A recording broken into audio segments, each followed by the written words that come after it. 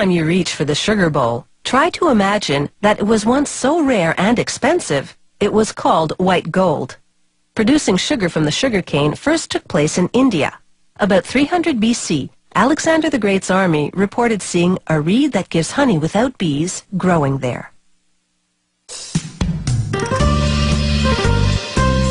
This table sugar has many names: mill white, plantation white, and crystal sugar, but it all comes from the sugarcane. It looks a lot like bamboo, with fully grown stalks that can measure up to 6 meters high.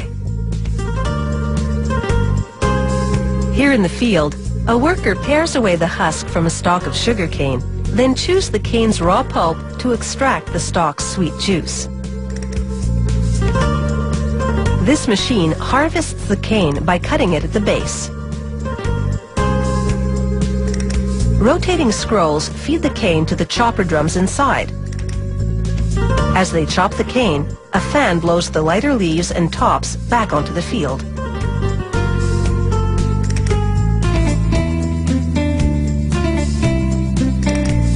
The heavier lengths of cane drop into the base of a conveyor, which feeds them into the transport bin that follows alongside.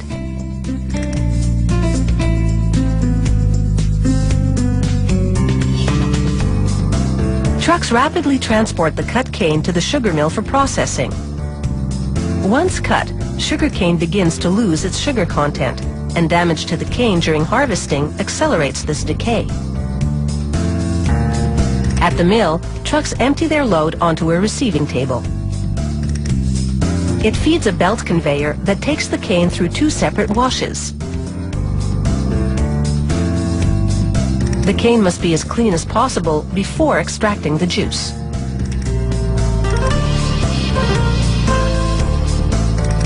But first, the cane's hard structure is broken down inside this crusher, where rotating hammers break the cane into small pieces.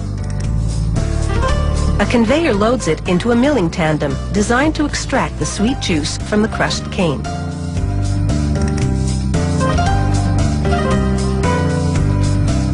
In this milling tandem, the cane passes through a series of 5 or more consecutive mills.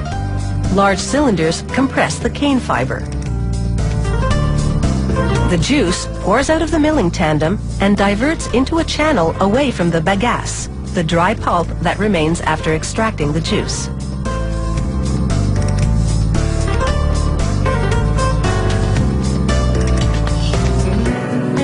A worker supervises the operation at each of the mills. A vat collects the juice that flows from the top and bottom of the mills. Now that the juice is extracted from the sugarcane, it's time to process it. However, before turning the juice into sugar crystals, a sample goes through a series of tests at the sugar mill's laboratory. First, a technician adds a thickener that binds to impurities in the juice and then filters it to obtain a clear, clean juice. Then, he pours it into a polarimeter, a machine that measures the concentration of sugar. The juice from the mills now falls through this 10-meter-high tower as sulfur dioxide vapors rise through it. This process, known as sulfitation, bleaches the juice. Then the juice flows through a device that measures its pH level. While at a separate vat, workers add powdered lime to water, preparing a solution to which they will then add the juice. An agitator mixes the cane juice and lime solution for about 6 hours to complete a process called alkalization. It regulates the juice's pH level and helps clarify it. In reaction to the lime, the juice's color changes from brown to yellow.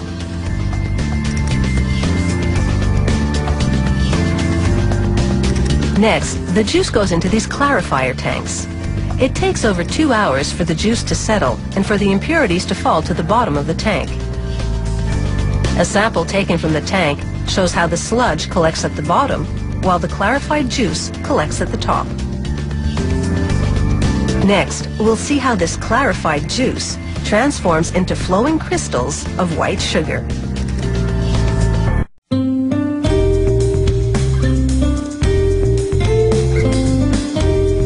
Workers filter the residue, known as mud. There's no waste here. The mud will fertilize the cane fields, and the bagasse will be burned as fuel. The clarified juice collected from the clarifier tanks now boils in a series of evaporators. This brings the concentration of the sugar in the juice up from 15% to 60%. Then the juice collects in 15-ton tanks to clarify even more. Any sediment left in the juice floats to the top. A rotating paddle skims this residue off to the sides of the tank.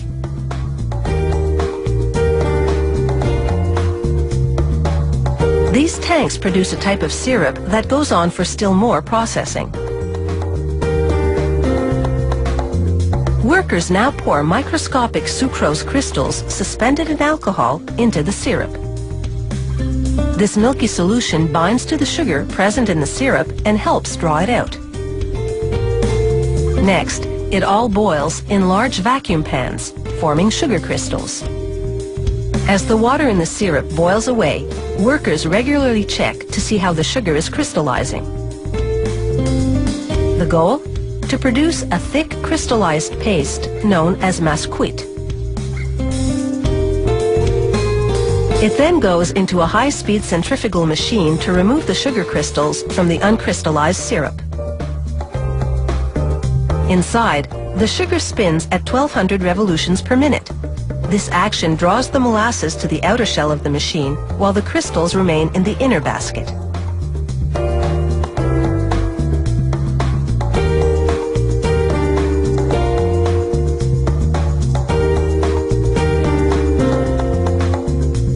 Sprays of water wash the crystals. Then the water is drawn out so that only the crystals remain. This centrifuge works much the same way as a washing machine set on the spin cycle. It draws out moisture from the sugar, much like you draw out the wash water from a load of laundry.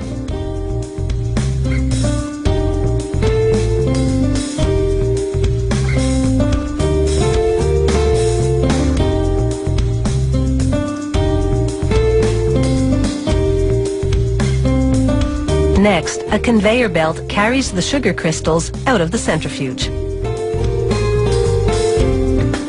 This mill produces raw sugar, which has a higher molasses color and is unbleached, and plantation white sugar, which has less molasses and is bleached a brilliant white.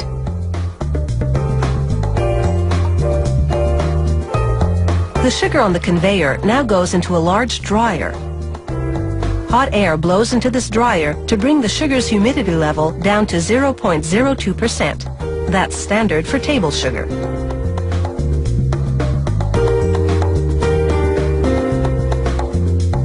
The dried sugar pours out of the dryer into a bag on a scale.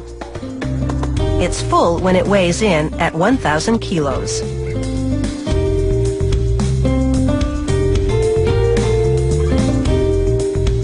A hoist then carries the bags to a platform at the far end of the packing facility. At 3,000 kilos, that's a heavy load. It lowers each bag over a chute that leads to the factory's main floor. Workers carefully open each bag in turn and pour out the sugar directly into the chute. It feeds an automated packaging machine, which fills a series of 2-kilo plastic bags, seals them, and separates them. This packing facility produces 200,000 bags a day. That means processing 400 tons of white sugar daily. This fine plantation white sugar is available in a variety of convenient packaging options, and that should sweeten anyone's day.